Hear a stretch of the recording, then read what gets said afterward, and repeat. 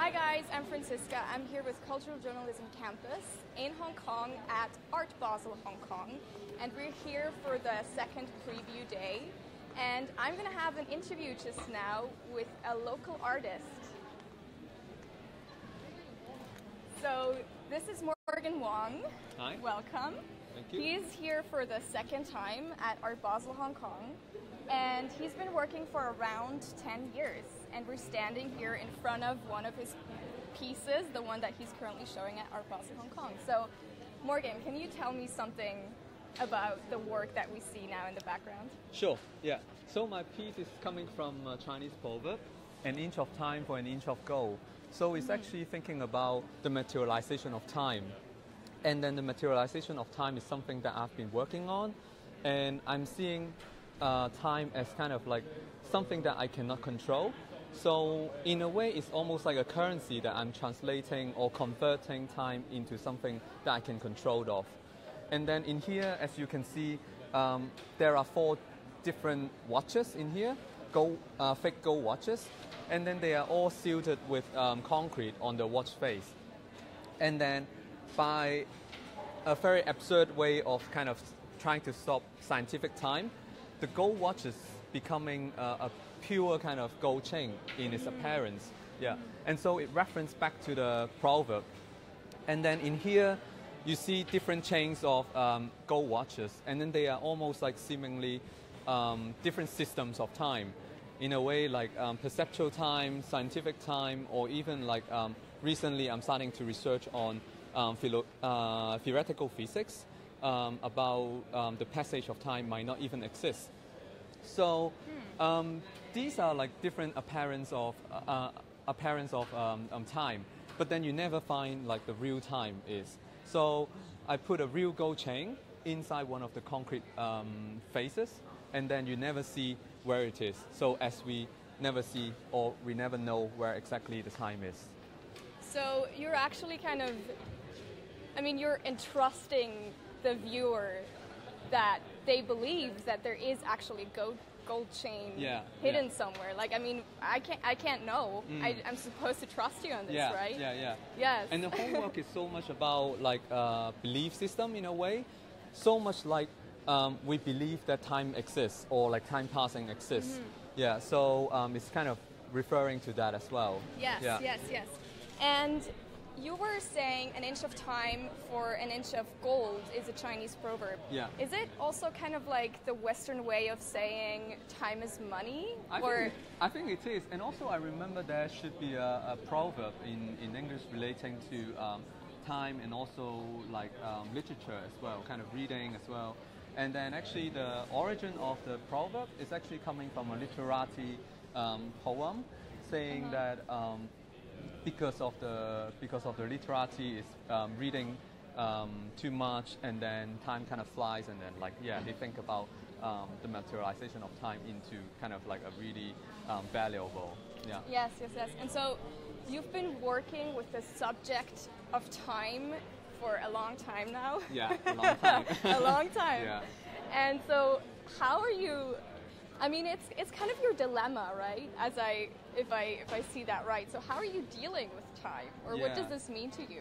Because in a way, like I see the passage of time as a predicament, something that I never can control, or we cannot control. Yeah, because time keep on passing, and then like it just kind of goes, and then like we can never do anything about that. Yes. So in a way, I'm always trying to find way to stop time, or maybe to go against time. Yeah, but then it's always kind of like a futility in the work as well. And then I think the recent development of my work of researching about theoretical physics actually opens up a new door for me, because they are saying about the passage of time might not even exist. So this kind of like gives me a very good exit in a way, that like I'm not bound by this kind of a circle of understanding of time, but then there is a new door to go.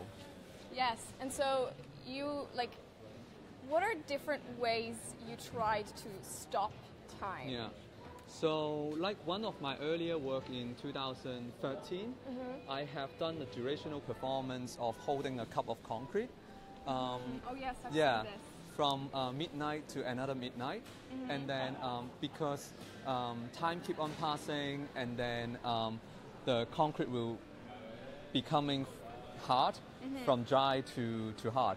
So it's kind of like capture time, but in a way like the title "I Got Time" is never kind of true in a way. So it's kind of like a pun as well. Yeah. So you feel like we're not, like we can't control time, like we're not, like even if we're trying to measure time, try to be on time, try to do something in a certain time slot, we're never...